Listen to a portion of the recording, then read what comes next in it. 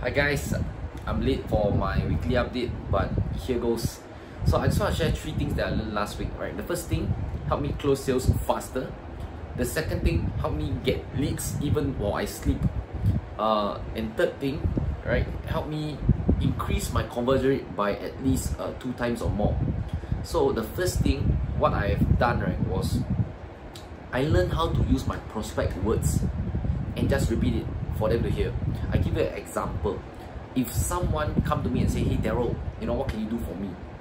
Last time I will say my template reply, say I help people to do this. But nowadays I will ask them, so what do you need? What do you need help with? And they will tell me their problems, and I will just say yes, I can solve, or no, I can't solve. So that really helped me a lot, rather than you telling them that, hey, hi, I help you find your purpose and passion, but their actual problem is actually to fire their motivation, which both you actually can serve.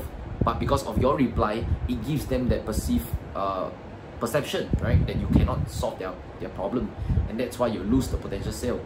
And the second thing that I want to talk about, right, is actually the systems that my mentor shared with me. So he said, why not you create systems like Instagram highlights, YouTube playlist, to get leads even though you sleep. So that's what I'm doing right now, actually, filming videos, stage 1, stage 2, stage 3, so that whenever there is a traffic going through this funnel, this video funnel, then there's a link for them to sign up. And that was a very big realization for me, because all this while I'm actively looking for leads. So if I can have this system in place, I will surely get more leads. And the best part, it's active effort and passive reward at the end of it. So the third thing that I want to share, right, was I actually spent 10 days of effort, right, to understand my audience better, to truly refine who I want to serve. So in fact, right now I'm also refining, right? Previously I aimed for young salespeople, young marketers, young entrepreneurs.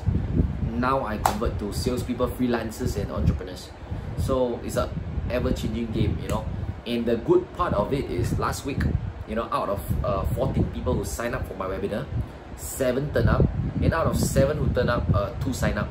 So it's pretty 6 figures if you look at it, as compared to previously when I was targeting young adults, right? I was just aiming for everyone, and I have people like 35 people turning up, right? But nope, nobody signed up for that. So I learned, to have highly targeted audiences who will most likely purchase and trust the service is way more powerful than just a broad net of people who are not targeted at all. So hopefully you take these 3 tips and run with it, bro. So if anything, you can just reach out to me, drop me a comment, which was your favorite tip. I hope to hear from you soon.